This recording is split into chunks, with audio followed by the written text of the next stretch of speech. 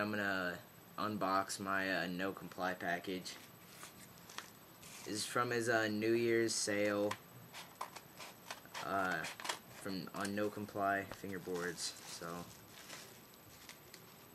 deck right off the bat that I didn't even order, which is pretty sweet. I got some V3 wheels right off the bat, and then some pivot cups, some No Comply distribution sticker, and a Pop Factory sticker, which that's the store he owns, the fingerboard store. Let's see, here's a business card, which is real sweet. Another pivot cup, Short Bus fingerboards, which is a really cool name. And here's my screwdriver that I ordered, the green screwdriver. So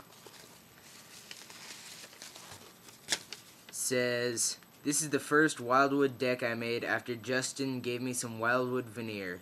This was my personal deck for a couple weeks. Thanks, Todd Kazort, No Comply Distribution." Which I know that's backwards, but you get the gist of it. And then, wow, that is beautiful.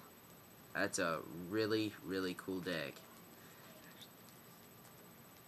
But there you go, you can see that. Awesome looking, awesome shape. So, thanks Todd a lot, and I'll post a review sometime.